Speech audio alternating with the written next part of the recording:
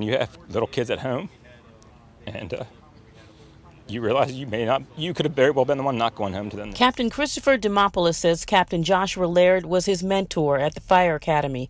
He was known for being reliable and consistent. Demopoulos is one of several firefighters who'd worked with Laird and agreed to talk about his fallen friend. The calls for help just got worse, and your gut turns inside. So you get that stomach drop feeling. And just before 5 p.m. on Wednesday, firefighters from the Frederick County Division of Fire and Rescue Services responded to a house fire on Ball Road.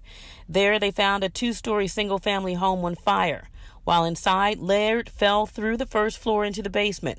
He was rescued but died at the hospital. The 46-year-old was a 21-year veteran of the Frederick County Division of Fire and Rescue Services. When I heard the Mayday, I was listening to it on my radio, that it was a strong effort. It was followed very well, all our policies. I know the people that were going in after him were very well trained.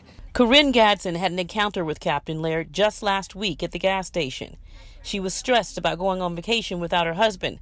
Then Laird came along. He came over to my truck and he gave the kids these hats too. And he said, "I wish I was going to the beach," because I told him where we were going and things like that. And he said, "I wish I was going to the beach." And I said, "Thanks." He said, "Have a good trip." And that was about it. Then Gadsden heard about his death. I didn't know him from anything. I just wish there were more strangers just like him. Captain Laird is survived by a wife and 2 daughters. Lisa Robinson, WBAL-TV 11 News.